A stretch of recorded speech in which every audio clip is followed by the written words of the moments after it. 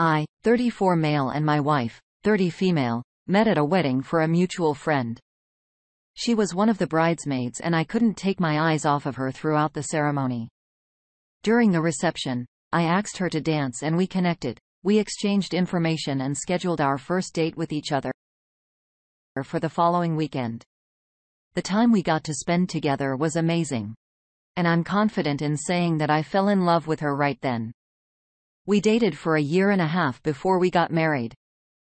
It was somewhat of a whirlwind romance and we didn't want to wait much longer. Some of our family and friends thought that it might have been a little too soon, but they knew how passionate we felt about each other. When we first started dating, I had an amazing job. I made twice what my wife made every year with a little more to spare. We had some long conversations after we were married, and we decided it would be best for her to quit her job. She had wanted to focus on building a business of her own anyway, so we thought it would be good for her to do that while I continued working. During the early years of our marriage, we had a lot of conversations about starting a family. It was something that I wanted to do down the line, but I wanted to spend a few years with just my wife. I wanted to travel and explore the world in my free time, and having a child was going to make that difficult. I was under the assumption that she had an IUD and things were being taken care of on her end to avoid pregnancy. So I was very surprised when she was waiting for me at home one evening to tell me that she was pregnant. I didn't know how it happened, and she explained to me that it's possible that an IUD isn't 100% effective. I didn't know how any of that worked at the time, so I didn't question it. It took me by surprise, and my reaction wasn't exactly what my wife was hoping for, so she was hurt that I wasn't immediately excited about it all. I assured her that I was excited about having the baby, but it was just a lot sooner than I thought it would be. Everything with the pregnancy went well, and my wife gave birth to a very healthy baby girl, and her lives have been completely different ever since. I love my daughter more than anything in the world, and I would burn down an entire city for her if I needed to. That being said, my wife had a funny way of reminding me how I reacted when I found out about the pregnancy. After our daughter was born, my wife put her business on the back burner to take care of. I understood doing that for a little while, but I had personally invested a lot of money in the business she wanted to start. I was encouraging her to get back at it because I didn't want to lose all the money that I put into it. She was frustrated with me for suggesting that. She saw herself as a full-time mother, and the business was no longer a concern of hers. I was able to sway her to focus on it while she took care of our daughter. Don't get me wrong. I understood where she was coming from, but she had been very adamant about me sinking $1,000 into her business before she got pregnant. Wasting all of that was not an option. For the first 3 years of our daughter's life, everything was going well with us. My wife was running her business, and it wasn't the most successful, but she was earning a modest income from it. Everything had been going very well with my job, and we were even thinking about buying a vacation house.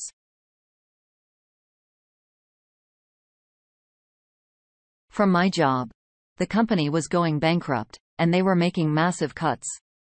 We had a decent amount in savings, and I was able to liquidate some other assets so we could live comfortably for a while I looked for another job.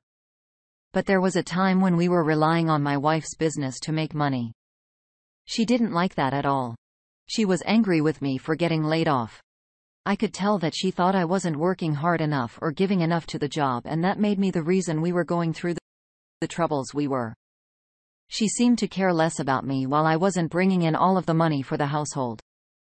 While I was unemployed and looking for a new job, I started to notice some changes with my wife. I was home all the time, and she couldn't seem to get away from me fast enough. It seemed like the idea of sleeping with me made her angry, and she was dressing up a lot more than she normally just to run errands like going to the grocery store. I thought she was acting strangely, but I figured it was just the stress of adjusting to everything we had gone through. One day, she told me that she was invited to grab drinks with one of her girlfriends and was going. I said goodbye to her that evening, and she came home drunk around midnight. I asked her about the time she had, but she wasn't interested in sharing too much. She was drunk and laughing, telling me it was a secret. I thought she was just being silly and would tell me the next day. When I asked her over breakfast, she said she hardly remembered. I didn't remember her being blackout drunk, so I thought that was odd. In hindsight, it was an excuse to avoid talking about it. I started to worry that something might be going on when she was going out more often with her friends. I assumed she was doing it to get away from the stress of things at home with me there. I never thought she'd be cheating. One night while she was out, I was putting her daughter to bed, and I felt that she had a slight fever. I knew the basics about what to do, but I didn't know where any child Motrin or anything like that was. So I called my wife to see if she could help me. I called her several times and texted her, and she never answered. I understood that she was out with her friends and might not have been looking at her phone, but it seemed irresponsible. If there was an emergency or anything like that, I expected her to answer the phone.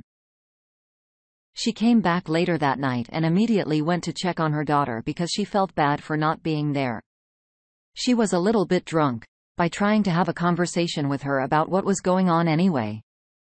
I aired all of my concerns about her not answering her phone and going out with her friends more often. She told me that it was unfair that I wanted her to just stay home and take care of the kid. She was framing it as me forcing an exclusively domestic lifestyle on her when I wasn't holding up my end of the bargain. We got into a huge argument about all of that, and she basically told me that she was upset that I lost my job. Neither of us spoke to the other for a couple of days as we tried to get over what was said during the fight. During those days, she was getting a lot of phone calls that she would take away from me. I was curious about them, so I stood on the other end of a door and eavesdropped. She was whispering on the phone and explained to someone that she couldn't leave because her daughter was sick, but she told them that she missed them and couldn't wait to see them again in a few days. That wasn't how she spoke to her friends. It wasn't a platonic phone call at all. I pretended like I didn't hear what happened, and I went through her phone later that night. I saw that she had a text message change with a guy that she went to college with. He always had a crush on her, but she didn't reciprocate it. The guy was a highly sought-after lawyer in our area and married. That didn't seem to matter to either of them because they were having an affair from why I saw it in the messages. They were sending each other nude pictures and explicit messages and scheduling times to be together. I noticed from the meeting times they set that they were all during the nights when my wife was supposedly out with her friends. The interesting part of their messages was how they all started. Days after I lost my job, she sent him a message asking if he knew of a good divorce attorney. He asked if everything was all right with us and wanted to help her if he could. She told him that our marriage wasn't working out, and she wanted to get out before things got messy. I had no idea what she meant by that. Up until I lost my job, everything had been going great with us. I had never heard her. I hardly even raised my voice at her, so saying she was worried things would get messy was strange. From there, they started talking about their past and that she always had a thing for him. Whenever she would talk to me about him, she mentioned how pathetic his crush on her was. She made it seem like she thought she was so much better than him and wouldn't even consider being with him. Now she's telling him that she's always had a thing for him. I felt like a fool for believing what she told me. The relationship had been diminishing before my eyes, and I was too eager to ignore the signs. Seeing how her affairs started after I lost my job, but a lot of things in perspective for me. When we met, she was working and had a decent job, so I never assumed that she could have been with me for the money and stability that I offer, but in hindsight, she was very quick to leave her job and convinced me she was going to run a business that she practically abandoned. I gathered as much evidence off of her phone as I could, and I sent it all to myself so I could give it to my divorce attorney. If she thought for 1 second she was going to be divorcing me and taking half of my assets, she had another thing coming. On top of divorcing her, I wanted to get back at her for what she did. It was clear to me that she had been using me throughout the entirety of our marriage, and I was angry. I took a little while to think about what I wanted to do, and I came up with an idea. I called the lawyer that she was having an affair with, and I had a conversation with him about wanting to sue my former employer for wrongful termination. I made it seem like there was going to be a big case that he was going to be unable to refuse. He and I were somewhat acquaintances, so I told him to bring his wife over to our house, and we would have lunch together, all four of us. He tried to get out of it, but I insisted. Before we had our lunch meeting, I had a conversation with my wife about him coming over. I joked around with her about what she said about the lawyer in the past. She started talking about how he was in college and the weird things he was doing, all while I was recording her. She said she thought he was pathetic and didn't understand how he landed someone like his wife. It was all just very mean. The day of our lunch meeting finally came, and we all sat around on my back patio and got to talking. I casually mentioned that my wife mentioned she went to school with the lawyer. They both started talking about it fondly and reminiscing. I corrected my wife and told her that wasn't what she told me earlier. I pulled out my phone and played a recording of her calling him pathetic and an embarrassing loser. The lawyer was obviously very offended by it. Then I told him that Becky wished he knew how she really felt before they had an affair. That caught everybody off guard and both of them tried to deny it. I told them there was no point in denying it, and I knew everything. I also told them that I was in contact with a divorce attorney and I would be making sure my wife didn't get a thing from me. The lawyer and his wife got into an argument, and she ended up leaving by herself. My wife didn't think about coming to me to clarify what was happening. Instead, she went to the lawyer and tried to explain why she said the things that she did. He clearly didn't believe her either. He must have had some inkling of how she felt at the time, and hearing her say it finally confirmed it. I butted my head in, and I explained to him that she was only really with me for the money. So when I lost my job, she was probably jumping over to him so she wouldn't have to work for anything. Part of me felt bad for him because I knew that she was manipulating him, but he knowingly slept with a married woman, so he deserved whatever was going to happen to him after. I kicked my wife out of the house that night, and she begged me not to because she said she didn't have anywhere else to go. She fought very hard to get a portion of my assets. It was very clear that she had one thing in mind during all of it, and that was money. In the end, she didn't get anything from me. Not long after our divorce, I actually found an incredible job as well. If she had just stuck it out for a few months, none of that would have happened, and she would have been more comfortable than she ever was. Instead, she had to be selfish and greedy and ended up losing everything in the end. OP, from what you described, it definitely seems like your wife was with you for the money. It's such a shame that it would have to be that way. It seems like you worked really hard to give your family a certain level of comfort, and she took full advantage of that. I agree. It does seem like she was manipulating the lawyer to be on her side with things. Her telling him that she always had a crush on him when she knew how he felt about her was wrong. She had one thing in mind when she did that, and it was breaking up a family so she could step in and be with someone who could provide her a certain lifestyle. Her selfish actions broke up two families, and she really should be ashamed of herself.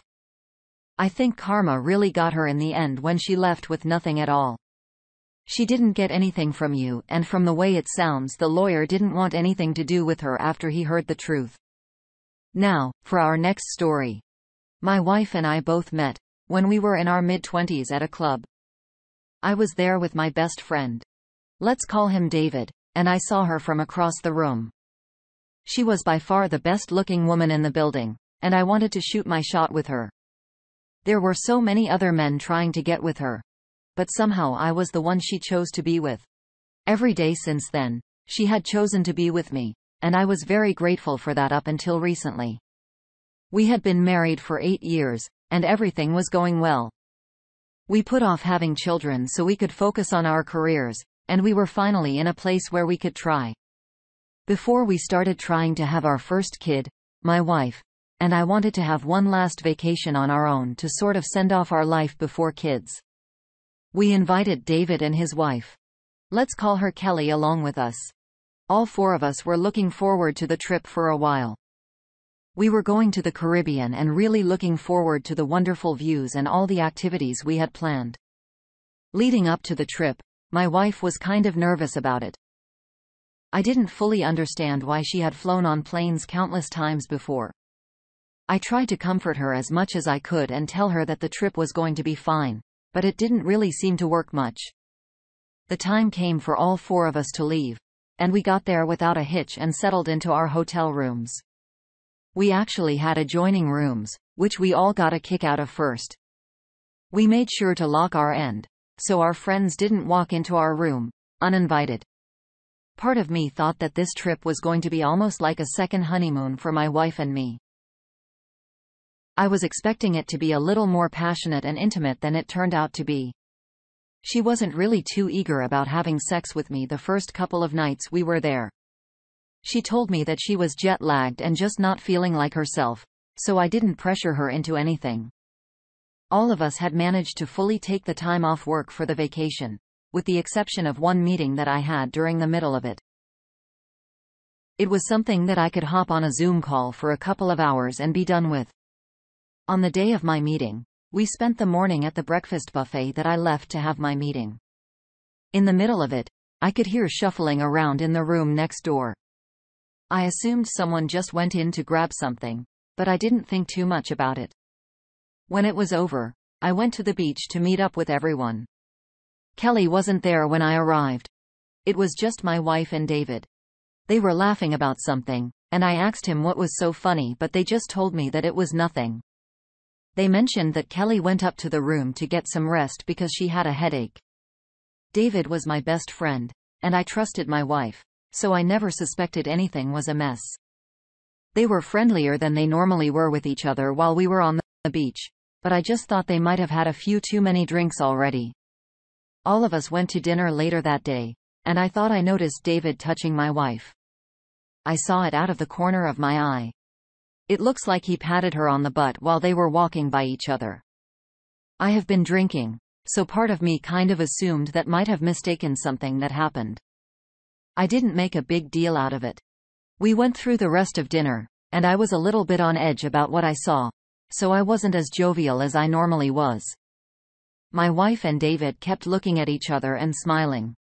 It felt silly, but I was starting to worry that my wife and David were up to something. We got back to our hotel room, and I asked my wife about it when we were alone. I was drunk by that point, and my wife was as well. She told me nothing was happening. I explained the butt path that I thought I saw, and she told me that it didn't happen. I saw what I did, but I didn't want to believe it. I convinced myself that I was drunk and paranoid, and it would be best if I just went to sleep. I woke up in the middle of the night, and my wife wasn't there. I looked around for her, and I didn't see her anywhere. I got up and started looking for her and saw that the door to the adjoining room was open just a crack. I knew for a fact we kept it locked. So had have been deliberately opened by my wife. I peeked inside David and Kelly's room and saw that Kelly was asleep in the bed and David was missing. The memories of the night before had come back to me, and I started to put the pieces together, and I imagined that David and my wife were off somewhere together. Then I noticed the light to the large walk-in closet was on. I listened carefully for a moment, and I could hear very soft, stifled moans alongside some quiet shuffling coming from inside of the closet. I didn't want to open the door because I already had a pretty good sense of what I was going to see, but I knew that I needed to. I tipped it over as quietly as I could and stood in front of the door for a second before yanking it open. I saw exactly what I had anticipated, but that didn't make it hurt any less. My wife and David were in the middle of having sex with each other. When I opened the door and my wife saw me, she screamed. Kelly jolted awake in bed and yelled at me about being in her room, but then she realized what was really happening. Kelly stormed over to the closet and immediately started screaming at David about what he was doing. She mentioned how she was right not to have wanted to come on the trip with my wife and told him that they were done. I was really confused about what she was saying because they didn't seem hesitant about joining us on the trip at all. I asked for clarification, and Kelly just at David and my wife waiting for them to elaborate. My wife finally spoke up, and she confessed to me that she and David had slept together once before back home. David told Kelly about it because he felt bad, and Kelly was able to forgive him as long as it didn't happen again. They both said that it was a mistake and it just happened, and they regretted it. David and Kelly both promised not to tell me about what happened because they didn't know how I was going to react. So Kelly didn't want to go on vacation with the woman that slept with her husband. I could completely understand that. What I couldn't understand was why everybody thought it was okay to leave me in the dark about it. I was the only one who didn't know, and I felt foolish for trusting David and my wife. I thought they made me look like an idiot. I went back to my room, and my wife tried to explain it to me, telling me that it really meant nothing and that it was just sex. I didn't understand how that was justifying anything she said. Sleeping with somebody with no emotional connection didn't make it any better. She still cheated on me, and that was what I cared about. David came into the room and tried to explain his side of everything to me, and I ended up just punching him in the face. I do regret that because it wasn't exactly the most mature way to handle the situation, but I was in the heat of the moment and it felt right at the time. I ended up leaving the vacation the following morning and leaving everybody else behind. I went home to begin the divorce proceedings before my wife returned. I didn't want anything to do with her, and I didn't want anything to do with David or Kelly. Kelly came back shortly after I did, and she stopped by my house to apologize for keeping the secret. Apparently, my wife had promised her that she was going to tell me, and Kelly thought that she did. Otherwise, she wouldn't have ever kept silent about it. I believed what she said. She had no reason to come over and lie to my face about it. My wife and David didn't come back home for an additional 3 days. I was already upset about the cheating, but the fact that they stayed behind on the vacation for an additional 3 days after everything happened was infuriating. I can only imagine the types of things they were doing while there for 3 days alone. I talked to Kelly after they came home and asked her what she was going to do. She told me that she had forgiven him once for cheating on her and wasn't able to do it again. She planned on leaving him and moving out of their house. I ended up divorcing my wife and Kelly divorced to David. My wife and David trying to date each other for a while after everything happened, and from what I understand it ended very badly. David cheated on my wife with a woman from his work and ruined their relationship. I just felt like that was karma coming back to get her in the end, though. I am now happy away from both of them. I do check in with Kelly from time to time by trying to stay away from her because it just reminds me of times I had with David and my wife. But I'm now dating a wonderful girl, and I realize that I'm going to have a lot of issues in my future relationships. But I'm trying to let myself be vulnerable and open again. Being cheated on is already terrible, and it's made so much worse when the affair partner is a close friend. You trusted David and your wife and they betrayed your trust. It's such a shame that they throw away their marriages for a seemingly meaningless flame they were having with each other. The fact that they had already slept together and felt bad enough about it to tell Kelly then slept together again, while Kelly was in the same room as them is insane. There was a thin door between David and his sleeping wife, and he and your wife didn't care about that. That's just so disrespectful. I'm glad that you divorced your wife and you're no longer friends with David. I can understand how being friends with Kelly is something that reminds you of the times you had with both of them. They were people that you loved and trusted, and they turned their backs on you. And remembering the good times is probably as painful as the bad times. It's good that you're dating again and being open about the issues that you might face in the future. Thank you all for taking the time to listen to today's stories. If you enjoyed listening, please feel free to like and subscribe if you haven't already. Also, comment below with your thoughts on what happened. If there is a story you would like to share with me about your own situation or someone else's, then please do not hesitate to contact me. Take care.